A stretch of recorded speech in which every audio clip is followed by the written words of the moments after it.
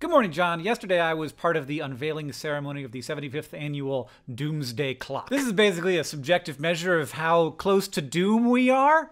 Super fun. You've probably noticed that there's been a lot of bad piling up over the last 3 years. Pandemics and climate change and rising isolationism and fascism feels. Reflecting that, the clock has been set at 100 seconds to midnight for the last 3 years, which is as close to midnight as it has ever been in those 75 years. As the kids say, big yike!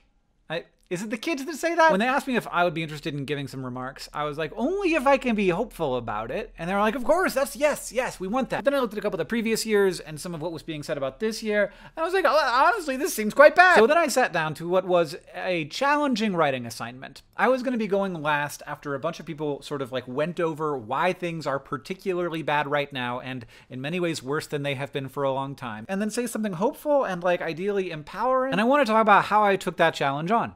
Just as sort of a writing assignment. I started out by saying that just because you might be staying in the same place doesn't mean you're not active. It doesn't mean you're stagnant. Which means that we can talk both about the good news and the bad news, and there is plenty of both. So that was my transition out of what I knew would be sort of bad news coming from the person before me. Then I zoom way out. We think far more about what happened this morning than we do about what happened 4 billion years ago, even though that thing that happened 4 billion years ago is a bigger deal. And a bunch of water and energy and carbon was like, hey, I'm gonna be alive. And then depending on how you count and also reality that we haven't uncovered yet, somewhere between a few million and a few 100,000 years ago, the universe started to talk to itself about itself. It started to be like, wow, that's pretty. And that's us, like that's this. Like this is the universe talking to itself.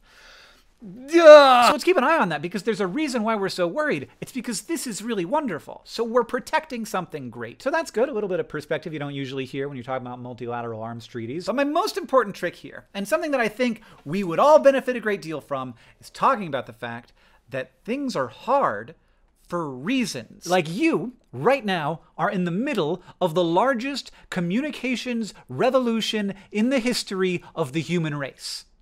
So like, yeah, we're gonna be bad at it. Doesn't mean we should resign ourselves to being bad at it. Doesn't mean we can't be better. But like, it's not surprising that we're having a hard time. I'm getting legitimately worried by the number of people who seem to think we could solve these problems if only humans weren't so awful and stupid and bad. I think that idea is seductive. I think that it is tremendously disempowering, and I think that it is objectively wrong. Humans do things that were once impossible constantly. Like this that we're doing right now was once impossible. And in the future, we will do many things that are currently impossible. I think that getting stuck in disempowerment is the worst place to be for challenging institutions and solving hard problems. Rage without an outlet is only ever going to make things worse. So in my remarks, I decided to offer an alternative to this.